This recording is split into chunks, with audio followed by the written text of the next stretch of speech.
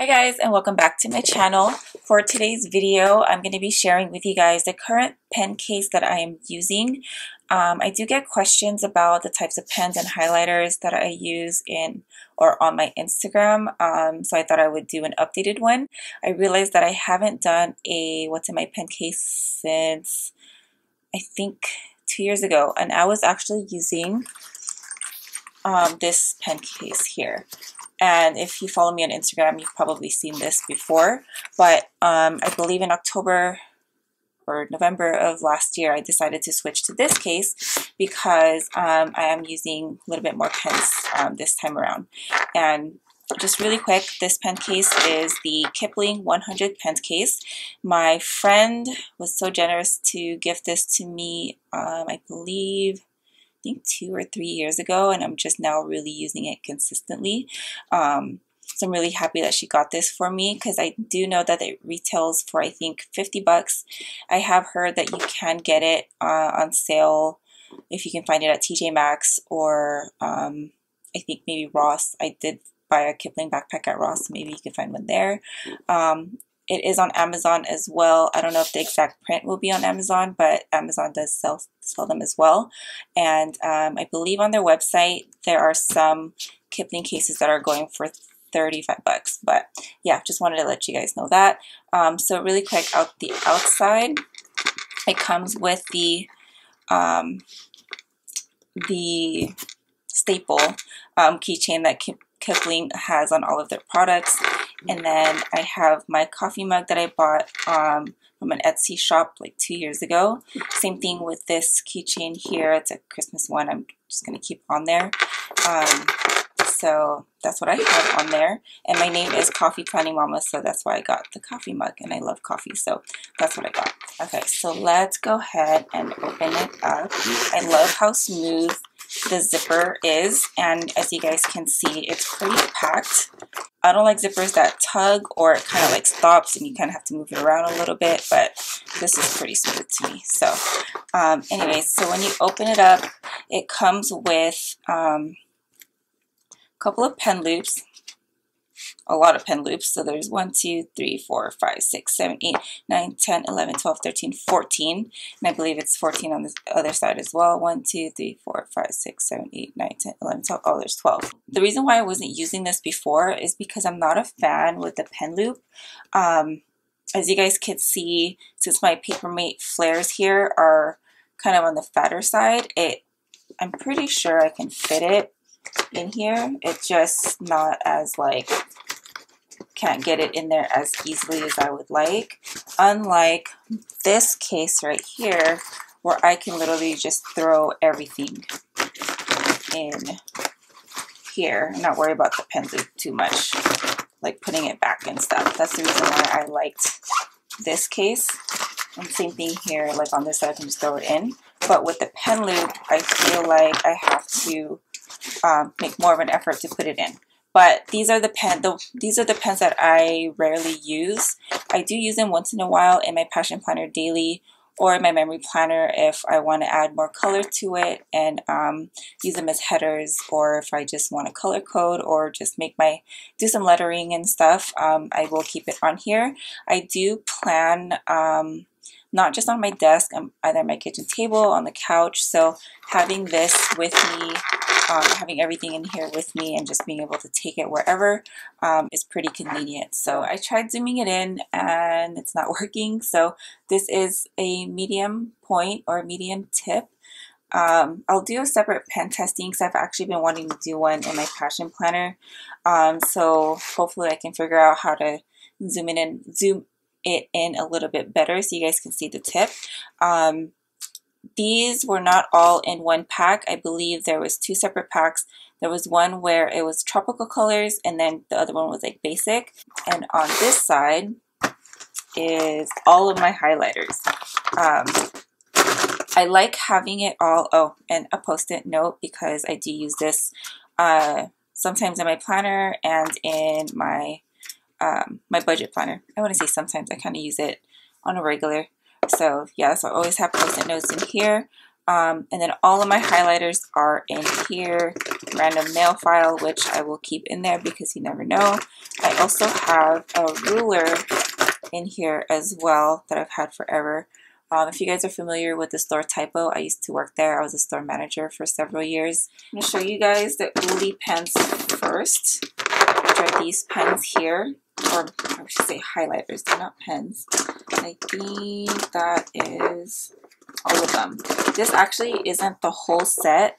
This I needed because I was running out of color coding colors, because my other highlighters I only had 12 in and I needed more. But again, these are the Uli pens. I did buy this at PlannerCon last year. So it's a chisel tip, and then it's what sold me was the erasable part. And I remember having something like this when I was a kid, and I would like, I think they weren't highlighters, they were markers that I had, and it's one of those like invisible ink ones, and I remember like drawing with it and stuff. But yeah, that's what made me fall in love with these ones, and it has come in handy a couple times in my budget planner where I messed up highlighting the wrong thing and I was able to go back and erase it, so that kind of worked out. So those are my Uli highlighter pens. The ones that I use very, very often are these Java ones that I got from Amazon, and I believe when I purchased them it was like $5 or $6 for a pack of 12. I did get a lot of questions about this on my Instagram, and these are what I use. And I do have a cheat sheet that I use for my budget planner, because I do highlight my budget categories, and this is what they are. And I use a combination of these highlighters and my Uli ones, and I kind of have the names and everything written down on there. So I use it mostly for my budget planner. And then for the next random ones, I have these two or three, actually 4 really random ones that I was using, and I think I use this one for my budget planner. It's just a Sharpie highlighter, and I also have these random ones here, and I think I've had this since college. I've just never gotten rid of it, so sometimes I use it, sometimes I won't. And then I have this from when I used to work at Typo. It's a, oh, I think I'm running out. Because you used to be able to, I think it's twisted. Oh no, yeah, I could still twist it up. But it's a wax highlighter, so it's kind of like crayon-ish. So I have that, and then I have the very infamous zebra mild liner highlighters. So it is in the chisel tip, and there's also a fine tip as well. And I like using this for, I like using this part if I just need to like circle something, or do some faux lettering and stuff, or use it to go over lettering, and if I want my planner to look more colorful. So yeah, these are all of my highlighters, and I'm gonna put these all back and show you guys what's inside this case right here. Case within a case. Inception. Okay, so put all these highlighters back. I don't think I showed you guys how these ones look, but it's a chisel tip as well. So moving on to this pen case here, this was actually gifted to me by a friend on Instagram. Her name is Shannon, and she is Just Plan with Shan here on YouTube and on Instagram, in case you guys wanted to follow another fellow planner nerd. And it is an Ipsy case, and the color, I love this color. Kind of matches my sweater too. But in this case, I just keep the basic things. And by basic, I just mean regular black ink pens, and a few other accessories. Or when I say accessories, I would say essentials, which is what I consider an essential is my whiteout tape. Never gone back to liquid whiteout, so love the whiteout tape. I'm actually running out. That's my last one. And then I have a few just basic pens here. And I have a mechanical pencil as well, because I like to go over things sometimes with a pencil first, like in my Passion Planner Daily, if I'm creating a spread on the back, I like to do it with pencil first and make sure I have lead just in case. And this is actually my favorite mechanical pencil that I took from my husband, that he took from work. He said a customer gave it to him. I have no idea what I think it's Pentel from what I can read on the side, but it's actually kind of scratched off now, but it looks like Pentel, and I honestly don't know what brand it is. But I love it because I like how the eraser comes out, and then I like how to push the lid out, it's on the side. So yeah, I love this pencil, mechanical pencil. And this pen here I've actually used for a while. It's the Papermate InkJoy gel pen in 0.5. I do love a fine tip pen. I also love clicker pens because I'm probably the worst at keeping the caps on the pens. So yeah, this I've actually used for a while, and I have them in different colors as well. So these pens right here are my newest pens, pens that I've been wanting to try, that I've seen on Instagram, but I decided to finally splurge in December, and I spent 50 bucks on pens.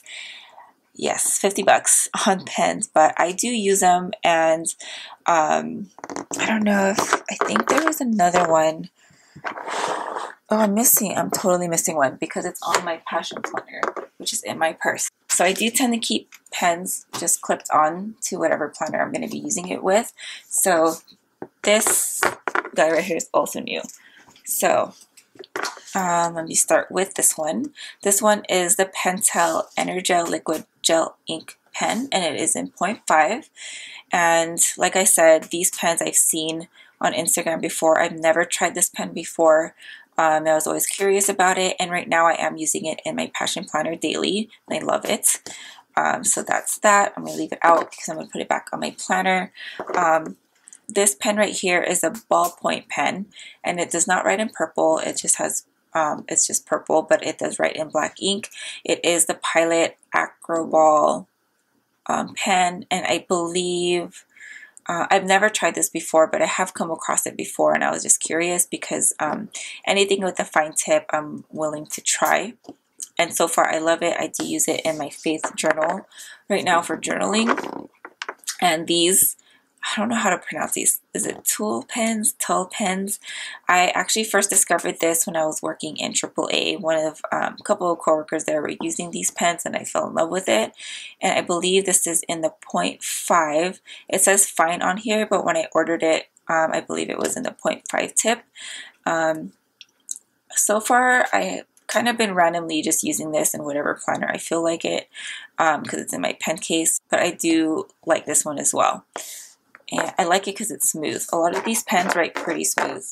And this pen here is the Zebra Sarasa pen. I don't know if I'm pronouncing that right. And it's in the 0.4 tip. I actually have never seen a 0.4 tip before. I've never used this pen before either. And I love the fine tip of this. I like using it in my passion planner because it allows me to write a little bit better inside of those boxes.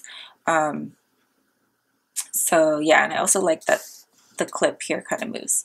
So I'm a big fan of clicker pens, gel pens, fine tip pens, and this last one is a Muji pen. I see this a lot in the planner community, and I honestly think it's a really awesome pen. I don't know if they have like a clicker pen or not, but I do love this pen. I think next month I'm going to switch out this pen that's on my passion planner daily and use this one instead.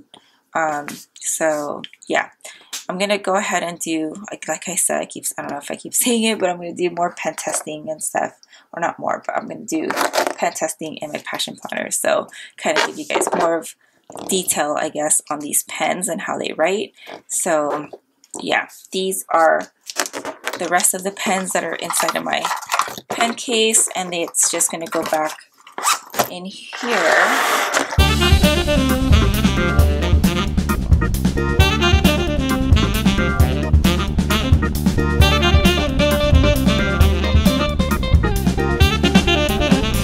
That is it for this video. I don't know how long this was. I have a timer going on right now and I've been filming for 38 minutes, so hopefully I'll get to trim that down. So yeah, hopefully you guys enjoyed this video. Thank you guys so much for watching, and I will talk to you in my next one. Have a great day.